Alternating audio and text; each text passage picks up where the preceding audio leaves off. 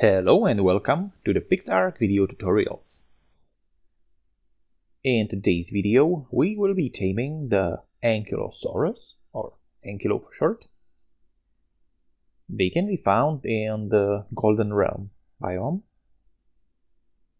Killing an Ankylo will yield you some meat, leather, chitin, bone, and Ankylo shell.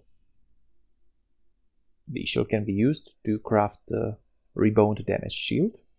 Ankylo is a herbivore and it's not aggressive, but will attack if provoked.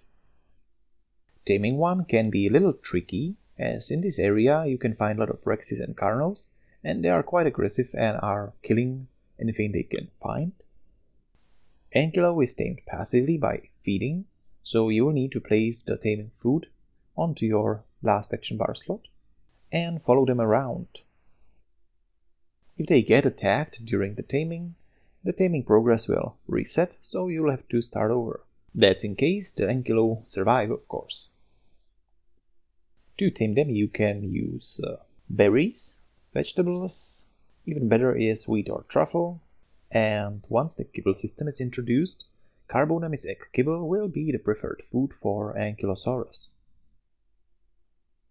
To make the taming easier, you can also use, for instance, Quetzal and take the Ankylo somewhere safer, or dig a hole in the ground and cover it so you can't get attacked.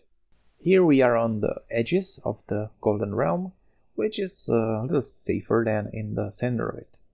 Normally they are walking around, but this one looks a bit lazy, so he's just standing here, but, well, it's good.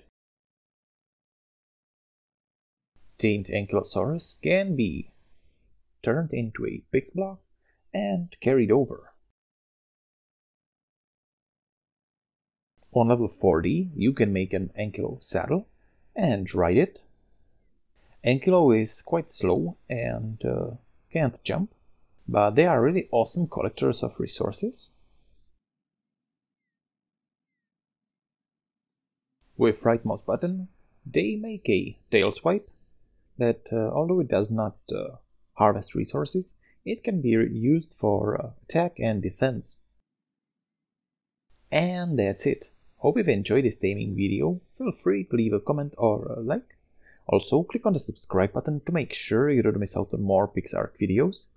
Thank you for watching, and see you next time.